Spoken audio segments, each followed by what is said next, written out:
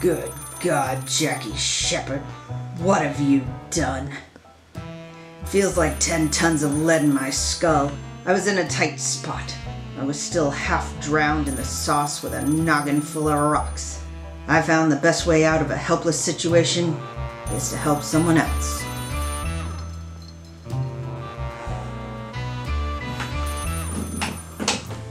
Shepherd Investigations, Jackie Shepherd speaking.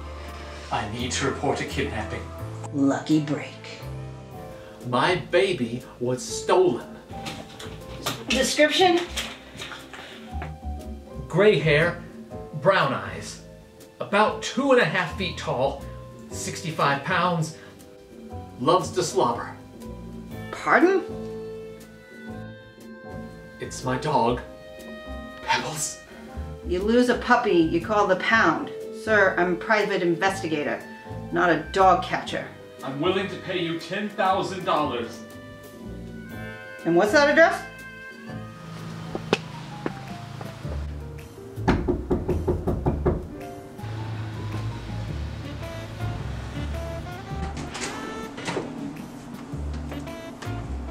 You must be the private investigator.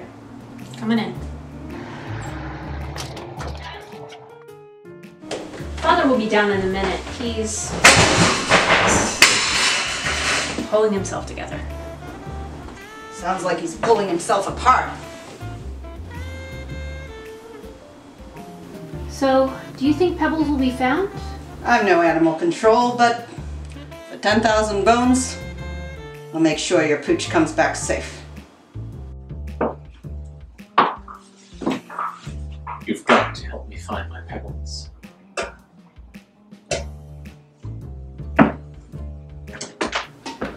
That thing was expensive and like an only child to me. But what about? Mercedes, my stepdaughter, she's home from school. Cannot wait until fall. Back to the case. Yes, I had taken it to its weekly grooming appointment, and when I went back to my car, I found this.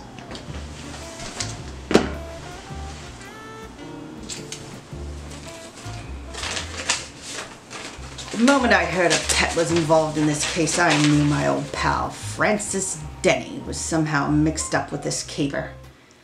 If there was a dirty dollar to be made with dogs, Denny's pet salon was going to be at the center of the mess. Francis was a real lowlife, a weed among the roses. They moved merchandise in and out of the place while laundering more than just pets.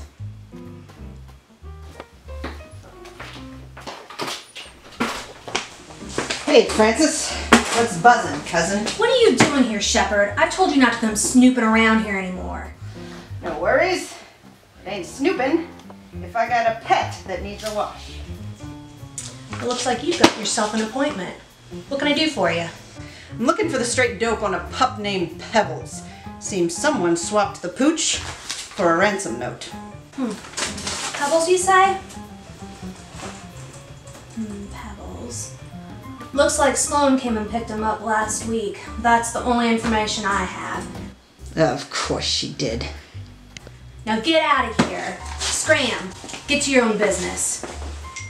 But at least now everything was adding up, like the roll of crooked dice. If Charlie Sloan picked up his dog, with that much ransom money in play, something hinky was happening. And I was feeling like the last drops in a whiskey bottle headed for the teeth of a drunk. I was hemmed in at the seams, and I was needing some help before the other boot dropped. Shepherd Investigations, Jackie Shepherd speaking. Ah, I knew it'd be you on the other end of this tin can. Yes. Yup. Uh-huh. Yes. Sounds like your plan is solid as a rock. Solid as the Rock of Gibraltar, that's for sure. It was a no-win situation, but sometimes you have to lose some before you lose yourself. We got the ransom call. Now I need that bag of clams before your little pebbles gets baked. Do whatever it takes. That bitch is my property.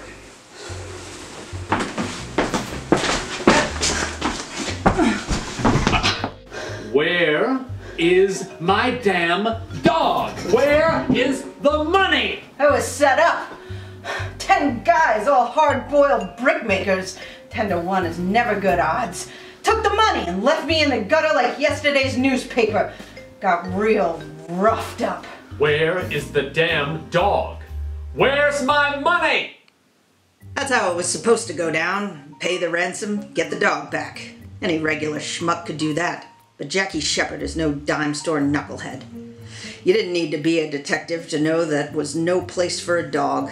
That was a prison, and Charlie Sloane was the warden. Add in the hatred hot enough to charbroil a steak between Mr. Sloane and his stepdaughter, and you have the perfect crime committed for all the right reasons.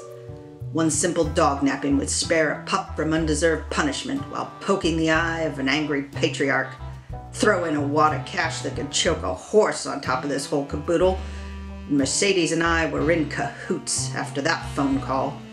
Ah, I knew it'd be you on the other end of this tin can. Then all we had to do was get me roughed up, and one convincing fat lip later, the ransom money, the dog, and the girl were all in the wind.